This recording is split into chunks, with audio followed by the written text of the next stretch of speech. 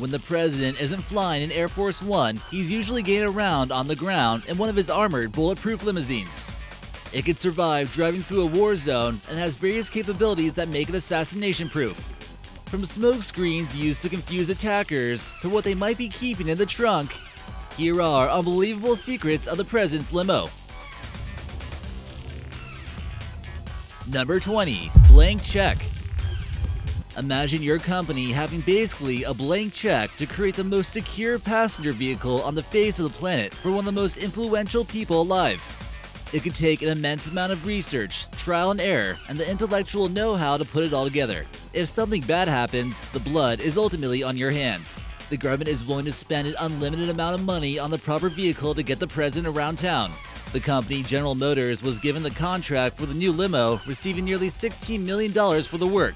What they've created is the most secure car in the world. Each model costs more than $1.5 million. Number 19. Dimensions. Each model weighs 7 tons and measures about 18 feet or 6 meters in length. To put that into perspective, a normal limo weighs about 2 tons and might cost about $50,000. So you can tell this thing has made some upgrades in the armor category. The doors are rumored to be as heavy as doors found on airplanes and are impossible to open from the inside, making it essentially cut off from the outside world. The president can choose whether or not he wants to use tinted windows in case he needs some private time with the First Lady. The interior seems pretty cozy and everything is on board for a fun road trip. Number 18. 5 layers of glass. Imagine windows being able to turn bullets that are aimed at the president from automatic rifles into dust. That's what the windows of the Beast can do for its country. What can you do? The president's windows are comprised of 5 layers of glass and measure at a thickness of about 5 inches total. The glass is extremely heavy and requires multiple people at a time to install these things. The rear window is said to weigh at least 60 pounds on its own and can stop rounds from AK-47s, M16s, and battle-ready weapons. It turns bullets into dust by the time it reaches the second layer of glass. Between each layer of glass, there are slivers of polycarbonate, which is a very strong form of plastic. Number 17. Ballistics testing. In order to make sure the windows are bulletproof, various experiments are conducted which seem to show that the bullet will penetrate about the first layer of glass, but once it reaches the polycarbonate, a round from an AK-47 will basically disintegrate and the majority of the fragments will be trapped in the second layer of protection. Unbreakable windows will almost certainly help the president avoid a sticky situation, but they're not unbreakable. Number 16. 50 shots. The window can survive about 50 shots from the same rifle before it eventually breaks. That would require a gun that has a very high firing rate and an extremely accurate shooter who can hit a moving target. It seems very unlikely that this will ever happen. To top it off, they would also have to try to hit the president inside the limo and not the heavily armored frame of the car, but we'll get to more on that later. Number 15. Car crash, Gerald Ford. Imagine just driving along one day, doing your thing, and out of nowhere, the President of the United States crashes his limo into you. You better hope you got insurance.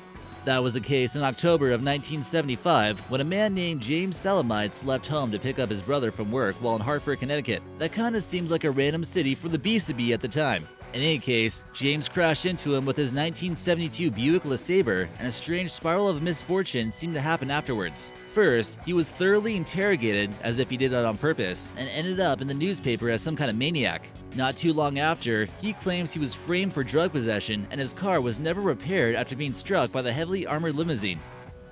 Number 14. Taft's 1911. This photo we're taking a look at here is of President Taft's white streamer, which converted the stables into a garage. It's basically like the first presidential automobile, and we've come a long way since this point in history. It used a steam engine and was developed by the White Motor Company in 1911. He preferred a steam-powered car since it could help him escape in a hurry in case he was swarmed by the press or by photographers.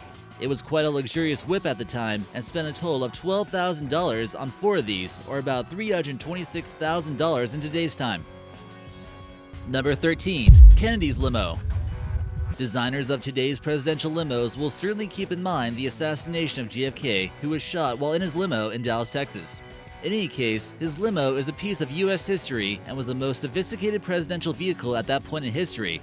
It was known as the X-100 Lincoln Continental.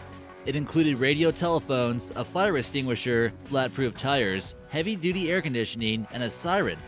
The fuel tank was protected by a, quote, porous foam matrix that kept gas from spilling everywhere in the case of an explosion or car crash. The car now sits at the Henry Ford Museum. Number 12. It carries blood. We've come a long way since JFK's limo, to the point where it's almost like an ambulance. Secret Service members are aware of what happened to JFK, but they'll do their best not to let that happen again.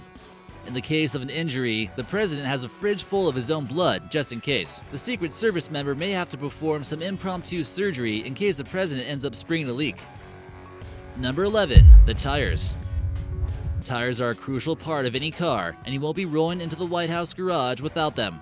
So as you can imagine, only the best of the best tires will do. Smart assassins would typically target the tires to be a weak point in any automobile, but the president has some special ones in the case of an ambush. The Beast is equipped with Kevlar reinforced Goodyear run flats, which essentially means that they can withstand bullets and spike strips. Number 10. Smokescreen. You ever talk to an ugly guy at the bar and wish you can just put up a smokescreen out of nowhere and make a daring escape? The president might need to make an escape in a hurry, and despite it being a V8, it's not necessarily the fastest car on the block. If it wants to pull off a magic trick of some sort, the smokescreen can be utilized to help them escape pursuers and reduce visibility for a short period of time. Number 9. Presidential convoy. Also known as a motorcade, the president rarely travels without his Secret Service goons nearby. In some cases, it might even include up to 20 to 30 vehicles, like what we saw during Ronald Reagan's funeral. The convoy might include some other beasts just in case, since there's a total of 12 of them, and this would throw out potential attackers. Even if you could get more than 50 shots into the window, you'd still have to deal with a ton of backup, and you better believe these bodyguards are heavily armed.